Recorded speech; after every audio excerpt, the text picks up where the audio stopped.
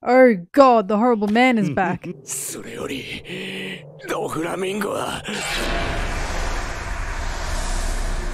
But it's okay, I'm keeping the horrible man contained for now because he's not actually the main focus of today's video. He's important though, and we'll have to let him out at some point.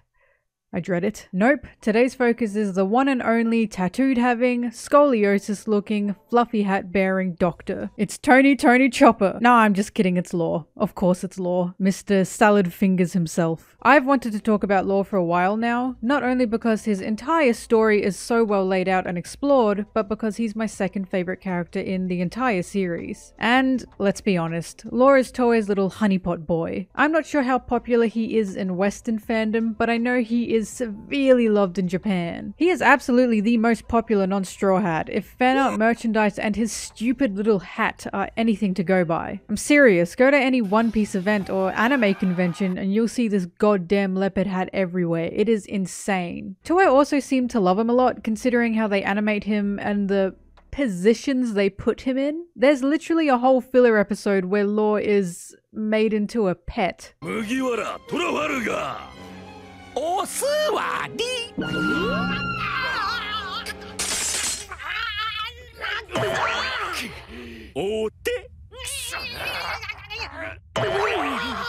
You can't keep getting away with this! Also, why is Law put in so many situations where he's not only constantly beaten up, but he makes questionable noises?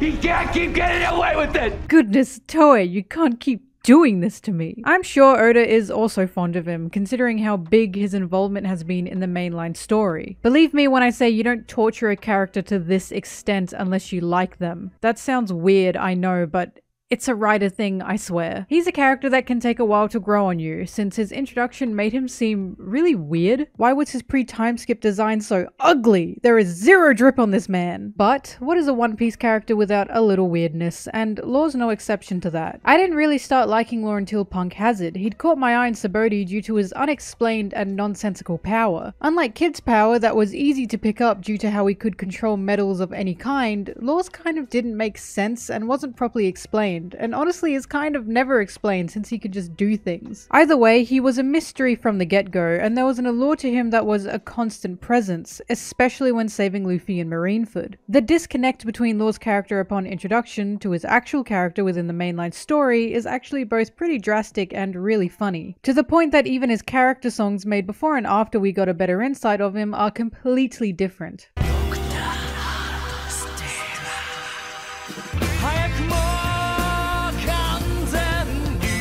Amazing character development, really. But making a video with Law on his own is difficult, not because there's not enough to him, but because he has two cornerstones of his character that I feel need to be talked about in relevance with Law. Law's near entire personality, mentality, and character is built from and revolves around two specific characters that basically made him into who he is. These characters, of course, being Doflamingo and Corazon. Oda has marvelously intertwined Law with the Donquixotes from the very beginning. All the way back in the Long Island arc, we saw Doflamingo's Jolly Roger. This symbol, of course, being a smiley face with a cross through it. When first meeting Law, his own Jolly Roger is extremely noticeable. Not only is it stuck on every member of his crew, but it's dead center on his own clothes as well. While there are plenty of similar Jolly Rogers out there with a skull being the centerpiece, Law's and Doflamingo's prominently stand out. A detail that's hammered in further when we enter the slave auction, because what's plastered all over the walls within this building? Doflamingo's goddamn Jolly Roger. It's pretty on the nose when you notice it. There's also bits and pieces of Law's first lines of dialogue that give us a subtle yet distinct perception of his psyche. Whenever Kid orders him to do anything, even as a joke, Law will always respond with "don't tell me what to do," and even sends out death threats with Kid's constant banter. While these interactions are humorous, it shows us Law has a stubborn temperament, especially in regards to his own choices. I don't want to say he's a brat, but he's a brat. But there's a good reason for it, and I'll be getting into that later. From the start, Law has a very keen interest in Luffy, and we have no idea why. All we know is he wanted to meet him, to see what he could do, and even saved him after Marineford to keep him alive. Now, something else we know about Law is he clearly believes you must do something in return for someone else's favor. There's a heavy distrust embodied in Law that we see in later episodes, and Law doesn't believe in doing things unconditionally. Therefore, there's reason to believe Law sees this act of saving Luffy as a favor Luffy can repay him with after time. Enter Punk Hazard and the alliance deal he finally makes with Luffy. We also see it with Jean Bart, when he frees him first and then asks if he wants to be on his crew. So, with only Sabaody and Marineford, we find elements of Law's character that stand out. These elements being the stubbornness of his own will, the belief of give and take within the pirate world, and his distrust of others. Punk Hazard is when we see Law's true colors coming out. It's also when he has a major glow up and stops looking like a greasy little rat. I don't know if it's the hat or the coat, but whatever's happening here is doing wonders compared to this creepy freak we saw in Sabaody. Within Punk Hazard, we discover Law is a stickler for detail, making sure to plot and point every aspect of a situation before deciding on methods to use. It is blatantly obvious he is the exact opposite of Luffy in this and many other ways. While Law is the one who worries before events, Luffy is the we get there when we get there type of person. This contrast is what makes them such a fun duo, and why Law has no idea how to handle Luffy.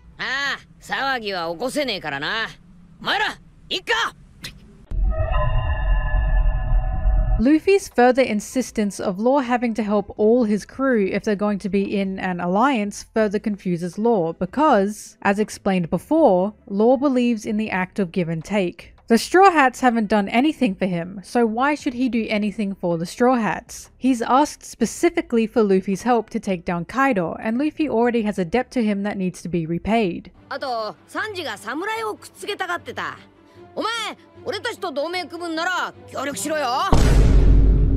It's not that Law's being an asshole in this situation, although it may come across like that. It's simply a core belief of his character at this point. To him, outside of his trust circle, there's no goodwill of others. Only those who want to use you and those to be used. Alright, I'll stop teasing. I'm sure you're all confused as to how everything I'm saying about Law correlates with the title of this video. Well, you see, the interesting part of Law isn't exactly his power, his ideals, or the peculiar parts of his character, but it's why he's like this. And this is why you cannot talk about Law without talking about those damn old Donquixotes. I think it's finally time to pull the horrible man out of his cage. But just before I do, I'd like to bring up the concept of nature versus nurture. If you've never heard the term nature versus nurture, it's a long-standing debate in the world of biology, society, and the science of human development. It's basically the discussion of if you're born with certain elements of character, or if the environment around you determines all. Finding the balance between these two things is the most difficult part to study and prove, and it leads to the age-old question, can someone be born evil? I'm sure you can see where I'm going with this. In my opinion, Doflamingo and Corazon perfectly embody this question, and Law is smack dab in the middle of it. In my previous Doflamingo video, I had a lot of people saying I missed a key factor of Doflamingo, and this key factor was Treble. Many believe Doflamingo was groomed by Treble to be an ultimate evil, that Treble's influence led Doflamingo down the path of immoral power, and there's plenty of good points behind it. But I left him out because that is a whole other debate in itself. A debate of if Doflamingo was really born evil or if he was pushed into it, which is exactly what we'll be discussing now. I think the key factor here is the differentiation in Treble using Doffy and Treble conditioning Doffy. There is no doubt Treble used Doflamingo for power. He wanted a kingdom of his own and he saw a kid with the color of the Supreme King. You'd just be crazy to not immediately swipe that kid up and get on his good side. But did Treble make Doflamingo into a monster? That depends on your outlook, and there are a few factors of Doffy's story that sway me either way. Corazon himself believes Doflamingo was born a monster. He says he doesn't understand how a man such as him came from people as kind as his parents. And even he's terrified of the devil Doflamingo is. But those are only Corazon's words, and we know he has a bias against his blood brother. When we look into it, it's very easy to believe Doflamingo was majorly influenced by those around him. The Celestial Dragons would have definitely had an effect on him. He grew up in the Holy Lands for 10 years, surrounded by egotistical bastards who only looked out for themselves. I guess the question is if the words and actions of his parents were stronger than the influence of the celestial dragons around him. From there, Doflamingo was chased down and beaten by the common people, watching as his mother died in front of him due to the foolish decisions of his father. It's very likely that this may have turned him into a monster, and it'd be understandable if that were the case. But what I believe needs to be focused on the most is the murder of his own father, and the contrast between him and Corazon within this moment. In my Doflamingo video, I explained Corazon and Doffy had gone through the exact same situation, and I don't mean after the events of Treble, but up until the point he murdered their father. It's true Corazon was younger and therefore may have had less of a grasp on the situation, but it seems pretty prominent at this point that he has a very solid understanding of what Doffy is doing. Their father had made an incredibly foolish decision and he pulled his family down with him, but in the end it was one big fuck up none of them had predicted. When Doflamingo's mother died, instead of crying for her, he felt nothing but rage over his father. When the common people caught them, his father begged for them to let his sons go and take him only, Doflamingo noticeably trying to struggle out of his arms. When they were strung up to the wall, even while his father continued to beg for the safety of his children, Doffy still felt nothing but rage at, primarily, his dad. And finally, we loop back around to this moment of Doflamingo holding a gun to his father's head. There was a pure rage within this kid, one Corazon was terrified of, and Treble simply handed him the gun. Yes, Treble promised him power, but it was at the cost of his dad's life. I don't believe this was Treble grooming Doflamingo to be evil at this point, but to see if Doflamingo would really do it. And between Corazon's begging to Doflamingo screaming, we hear his father say one last thing before being shot by his own son.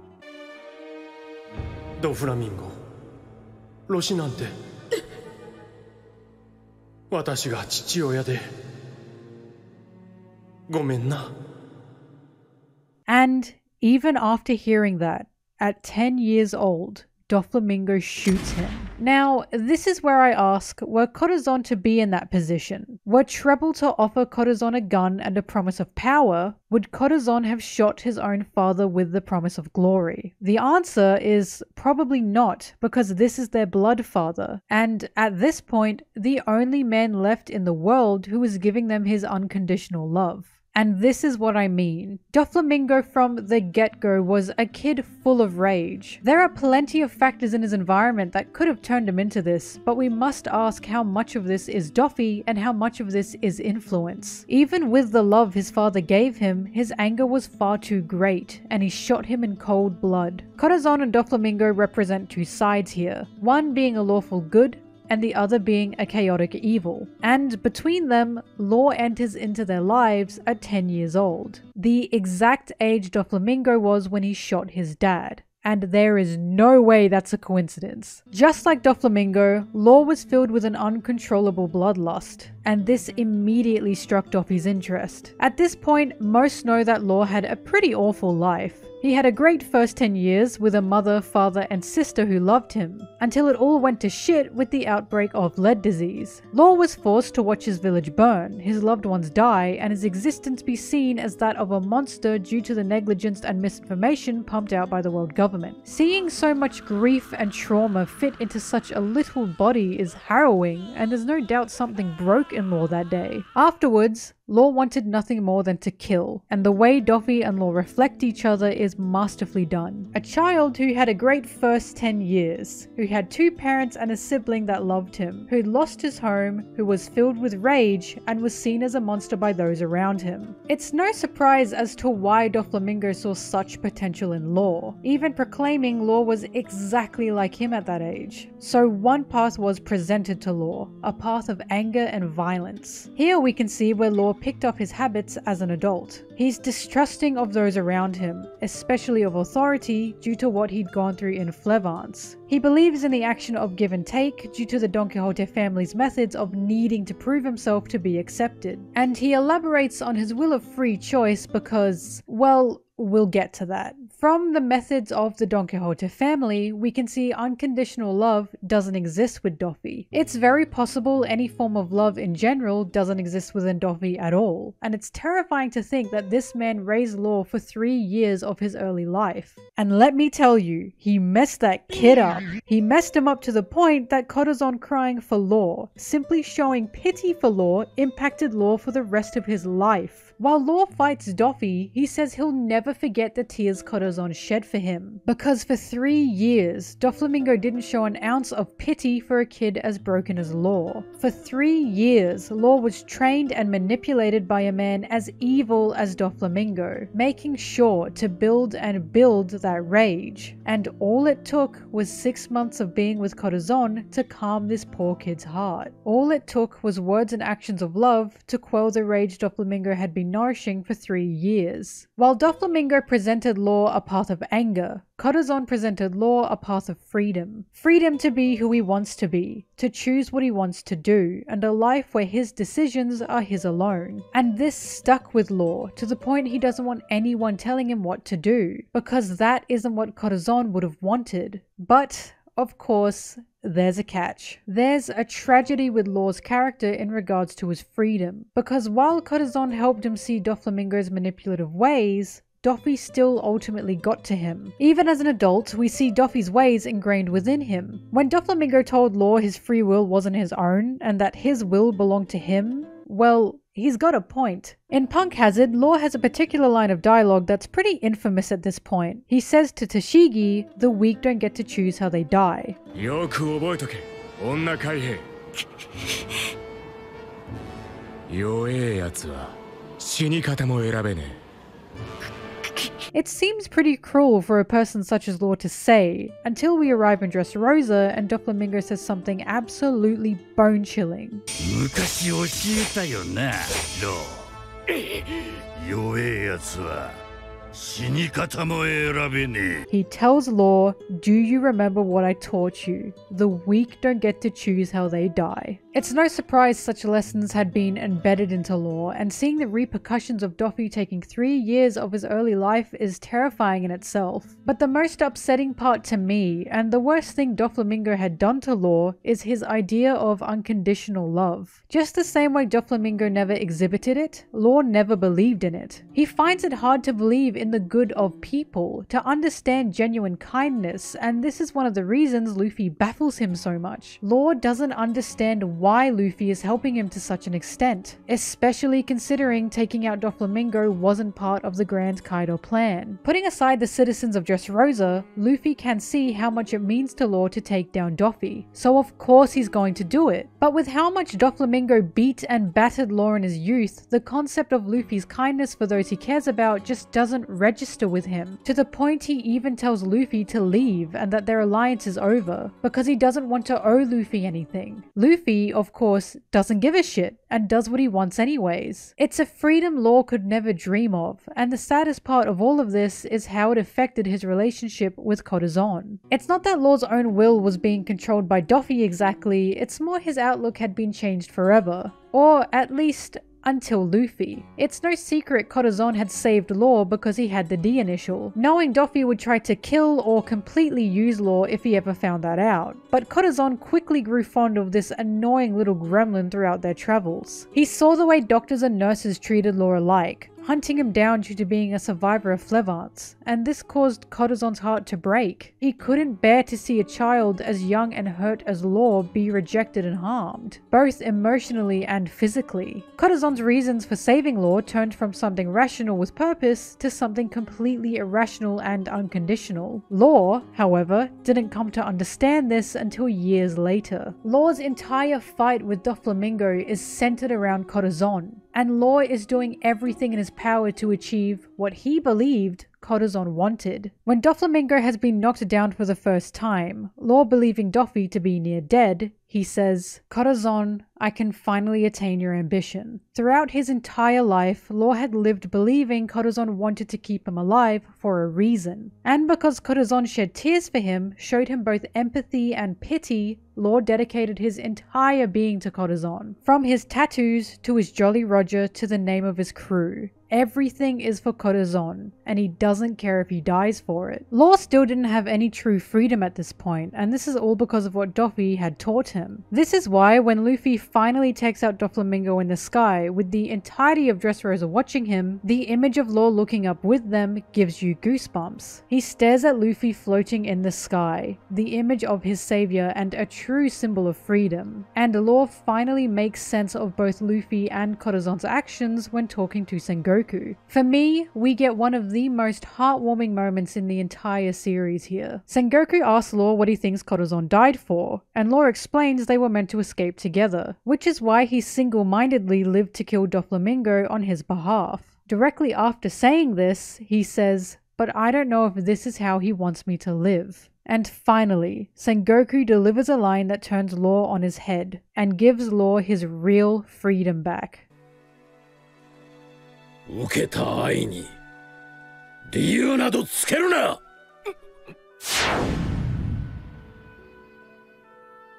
愛してるぜ。 Don't try to find a reason for somebody's love.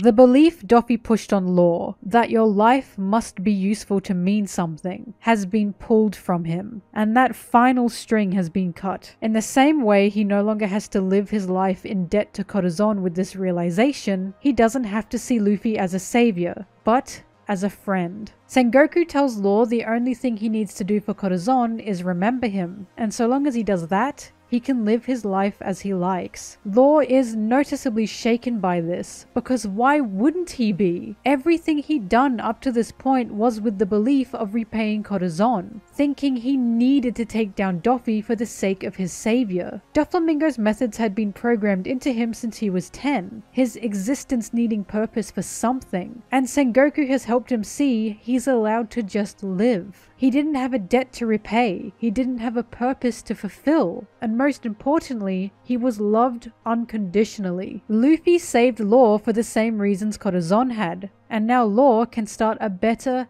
healthier chapter of his life with Luffy as his friend, completely and utterly free of Doflamingo's pull on his life and soul. It's so sweet, I can feel myself melting into a disgusting little puddle while I'm saying this. So with all of this, if we go back to the nature versus nurture question, we're clearly shown the effects of what unconditional love can do. It's true Law was being nurtured by Doffy to become an evil and cruel being, and Doflamingo was clearly enraged he'd lost such a promising tool, but I doubt it was in Law's nature to become so vicious. It's why he shatters with Corazon's love and care, and why Corazon stuck with him for the rest of his life. Doflamingo, on the other hand, was shown this exact same type of unconditional love. His father was an idiot, and he'd put them in such an awful situation, but he still loved his sons with all he had. And even with their blood connection, and even being the only person in the world at that point who loved Doflamingo unconditionally,